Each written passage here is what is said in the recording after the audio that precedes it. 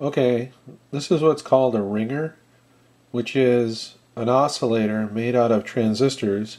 In this case, NPN, just cheapo 2N3904 transistors, cheap ones, electrolytic caps.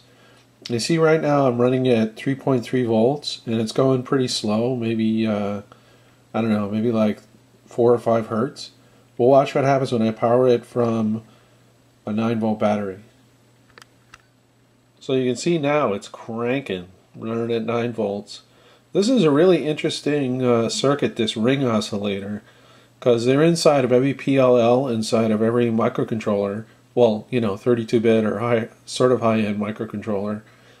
And it's a lot more sophisticated, done of course with MOSFETs and more circuitry. Basically, it's 3 inverters. If you think about it, 3 inverters means that things are always out of sync if you feed the last inverter back to the first one. If you think about it, if it was an even number of inverters, then everything would be in lockstep. But since it's odd, it ends up oscillating. Anyway, really cool.